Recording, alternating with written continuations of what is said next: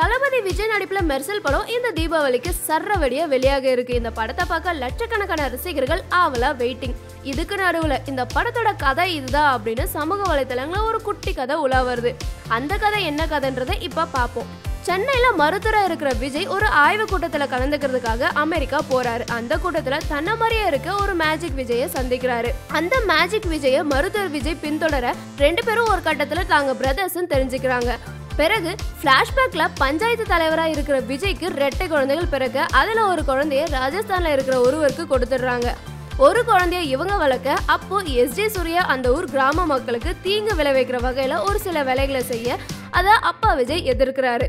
இதனால அப்பா விஜய எஸ்ஜே சூர்யா கொல்ல அது தொடர்ந்து கோவை சார்ல ஒரு விஜய் தூக்கிட்டு சென்னையில வளர்க்குறாங்க. இந்த உண்மையெல்லாம் தெரிஞ்சுக்கிட்டு 2 விஜயம் ஆடுற ருத்ரதாண்டவமே மீதி கதை அப்படின்னு சொல்லப்படுது. எது உண்மையோ இந்த கதை உண்மையான அடுத்த வாரத்துல தெரிஞ்சிடும்.